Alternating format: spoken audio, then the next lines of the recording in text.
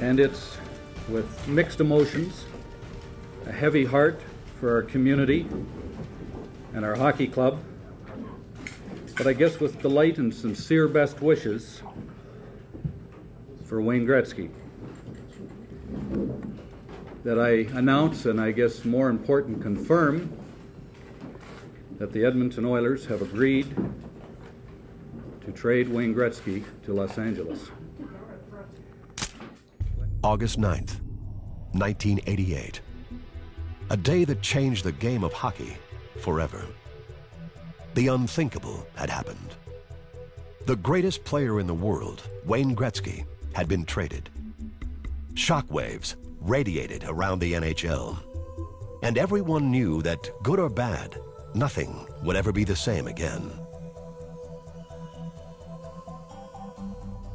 Oilers owner Peter Pocklington went from hero to zero in a matter of seconds. Edmontonians blamed the team owner for trading away their adopted son. The fan backlash in Edmonton, and I'm trying to put a feeling to it, try to relive the experience, but many, many death threats, screamed at, yelled at. Just showing Pocklington that we're not going to take this. Something's got to be done. We'll never forget this. I wanted to get paid fair market value, and I felt like I owed it to myself to do it, and I felt like I really owed it to my teammates.